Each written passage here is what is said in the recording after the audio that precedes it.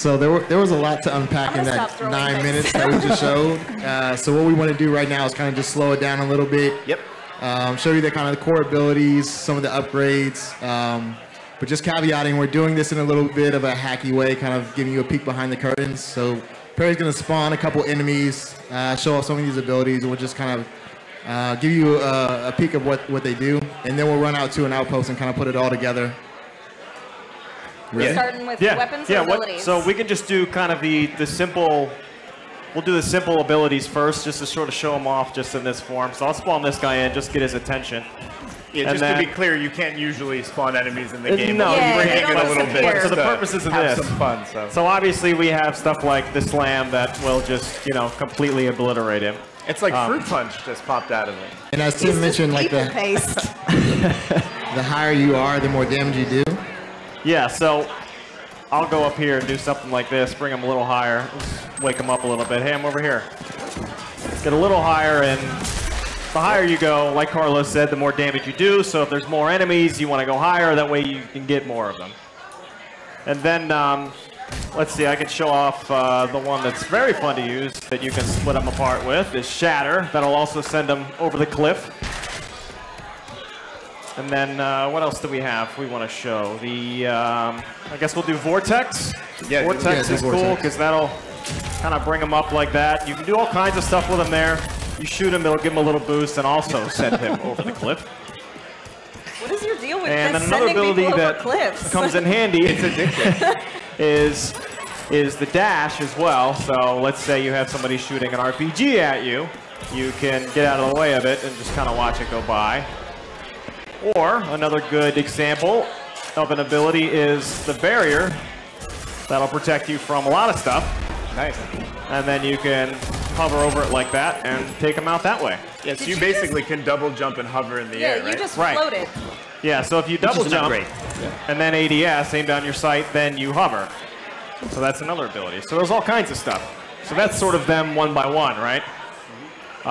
So we want to see some, I guess, combos at this point? Yes, sir. So going higher, obviously I can go up on things like this, but if you throw the Vortex Grenade down, then do a double jump, then get up, you go even higher and do stuff like that.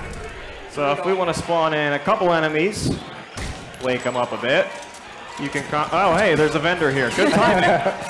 Throw this down to stop, and then throw that, and then get over it, and take them out that way. Vortex Shatter. Can you try that one out? Huh? Vortex Shatter. Vortex Shatter, that's a good one. Wait for my Vortex to come back. There it is.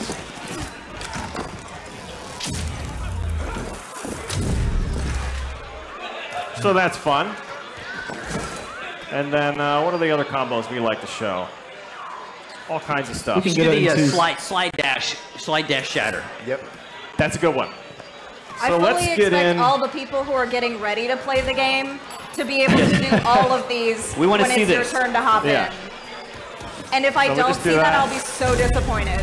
And then I see you. I'm looking right at you. That was only the lower half of his body. The top half just got disintegrated. So there's all kinds of stuff you can do with combos, and you get creative. Should we maybe show some of the weapons? Yeah. So we can go one by one here, I guess, with this. So the AR is pretty self-explanatory. That's pretty versatile. It's fun to use. Then we have the shotgun, which, we're all familiar with shotguns. But when you ADS, well, just throw them off the cliff. But when you ADS, it kind of gives you this this different alternate fire mode that's sort of like an air cannon that sends them off cliffs as well. I love throwing things off cliffs in this game. It's my favorite thing to do. This is funny, the vendor thinks you want to shop. Yeah. This is cracking me up. And then we have rocket launcher, of course. Always fun to use. You can do some really great combos with that. The Vortex rocket launcher? Yeah, well, actually, we'll do, why don't we combine the Vortex with the Grav Dart launcher and the rocket launcher. So another good one to do is get somebody in here, and then you fill them up with these gravity pelts. Then you hit them with a Vortex.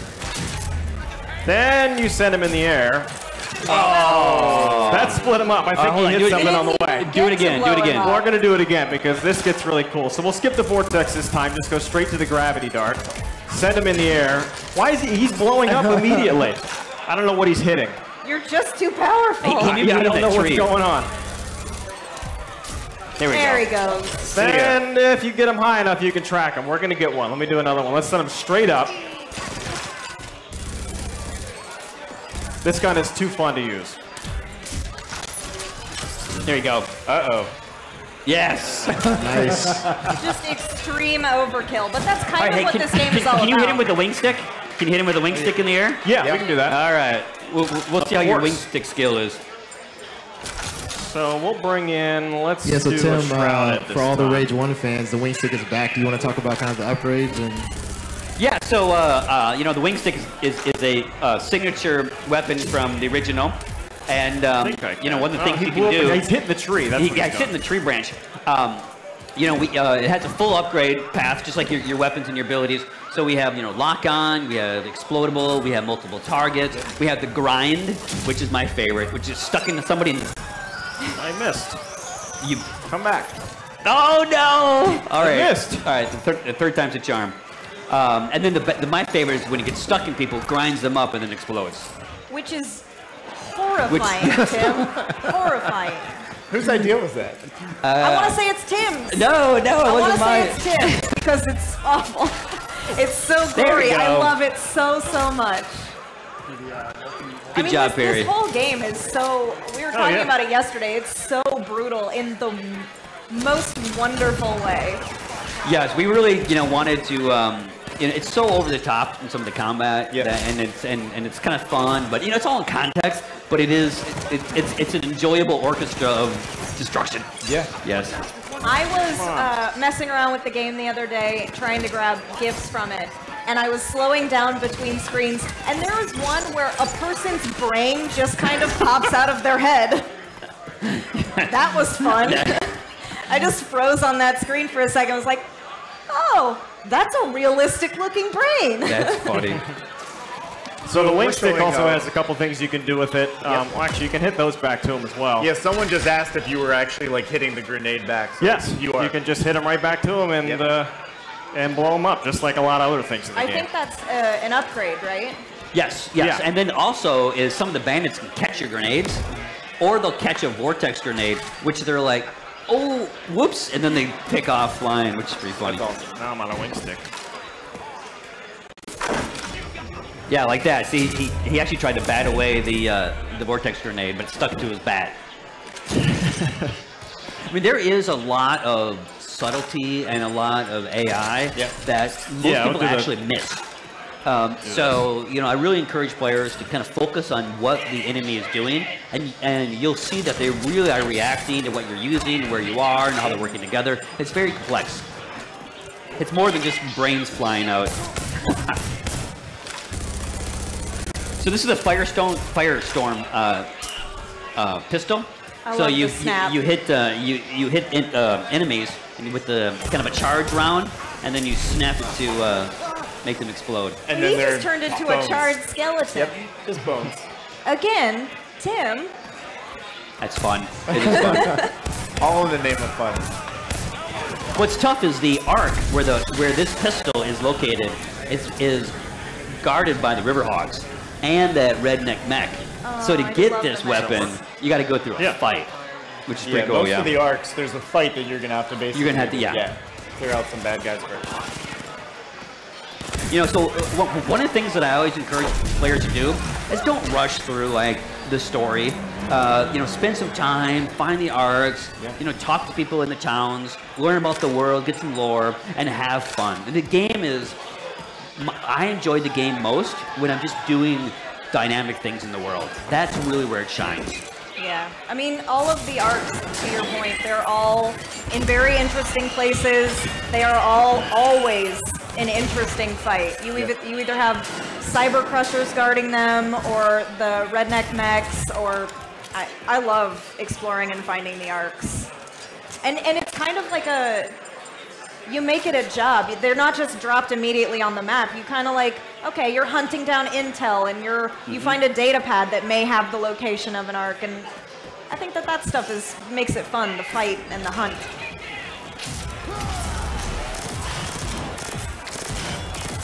Yeah, so in Overdrive, you can see that just taking these enemies down is so much easier and more satisfying because, I mean, you're so much more powerful floating in the air. So do we want to kind of put it all together and go see it live in action? Yeah. Okay. Yeah, so a lot of times the enemies will hide out at different outposts, and you basically can go there and clear them out. So now that we've seen all of the weapons and abilities kind of put together, we'll take the Icarus and just go over to one of them. That was awesome. Hey, it's a very dynamic open world. This world is alive. That's what I get for playing in the street. That is too funny. There are many things that want to kill you. So, Perry, one of my favorite ability upgrades has been, we haven't really been able to show it in trailers because without context, it can be tough to know exactly what you're seeing, but that's the rush upgrade. Oh, yeah. That lets you go invisible. Can we see that one? Yeah, we can. I should have that one. So it's cool, too, because you can combo that one as well. So there's sprinting, obviously, but then there's also sort of double speed, and then you go sort of invisible. But you can also combine that as well, so when you see enemies end of a lane, and then you want to pop it after it recharges here, you can then hit them with the shatter, and then that's... Oh, there's more vehicles. I gotta stay out of the street. You're playing in the street, man. Stop I gotta stay over here in the I gotta stay in the yard. I should have learned that when I was a kid. Even the pros sometimes get crushed by cars.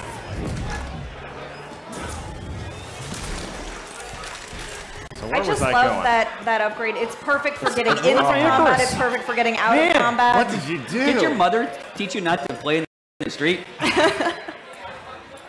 Let me get another one in and fly back to where we're going. This time, let's stay above the vehicles.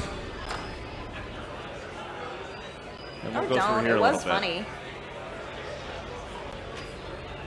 Go to, I guess, where were we going? We were going to that... Drop Dead Canyon? Yeah, that's it, Drop Dead. And I think it's this way. It's where we were. So we'll go back that way. Out of the jungle, which is one of the coolest places to fight. A lot of really cool areas in there. So we've shown obviously a lot of stuff outdoors, but someone wanted to know from Rage 1 there were some sewers. Can you actually go to sewers in this game as well? Yeah. One of the early. Yes, sewers. Yes, sewers. No, stop. I think that's fun. I mean, one of our early missions that Marshall has will actually send you down to some mutants in the sewers, but. No, they're fine. No, it's cool. It is cool. Where else are you gonna find all of the Abaddon mutants? Yes. And there are so many of them in the sewers. They're terrifying. They're really scary. Yes. Because they move so fast. Yeah, and we have unique kind of attacks, and they have some different AI that people have not seen from the original. Cool. So it really kind of adds to dynamic play. They climb up, they jump off of walls at you. Yes. They drop from the ceiling. And of course, Super Mutant fun. Bash TV. Yeah. Oh, yeah, that's back. Yes. That's back in a big way. Yeah, things ain't final in space. Go in prepared. It has a new host, though, and she's very odd. She is an interesting She's character. very odd. Yes, we had a lot of fun when we created these characters. Part of me wants to say, you know what, I would like to be Desdemonia when I grow up. And then I see her drinking blood, and I'm like, less so. Less so. Maybe not for you. Maybe not quite. So Perry found our outpost. Yes. And made my way back there after playing in the street.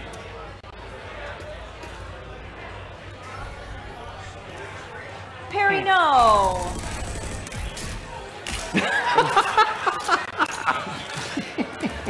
Just trying to pee. Come on.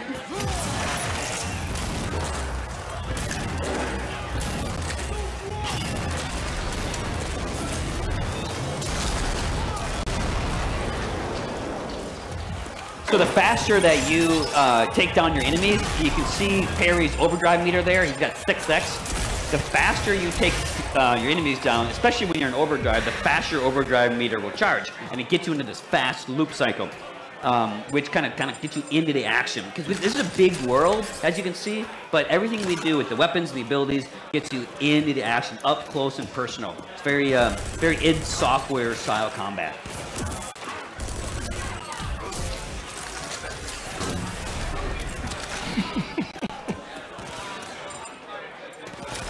I do love the grab dart launcher. It's just such a... It's very satisfying. As I mentioned earlier, I'm a big utility player, and there are so many uses for that. You can attach it to an explosive barrel and send that into a crowd of people. You can attach people to, you know, windmills like we saw in the Wasteland superhero trailer. Like, it's so true. there are so many weird things that you can do with that gun that just make this game so fun. So Perry's using the pulse cannon right now, and this thing just will tear through your enemies, but you have to meter it for the heat. So you can see that bar right there. So there's kind of the sweet spot between overheating it and then getting the maximum damage out of it. So you have to kind of pay attention. You can't just tear through your enemies.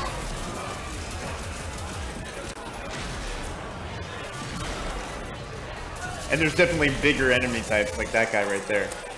I mean, he's just gone. bones now, though, so...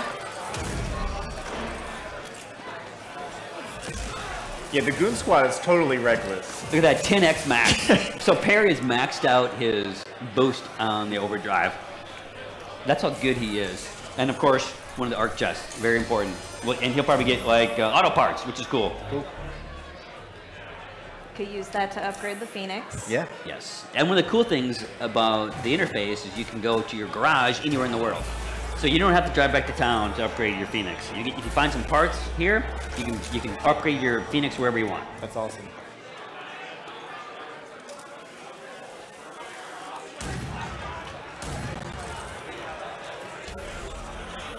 Nicely done. Good job. Thank Very you. Good nice, job, Perry.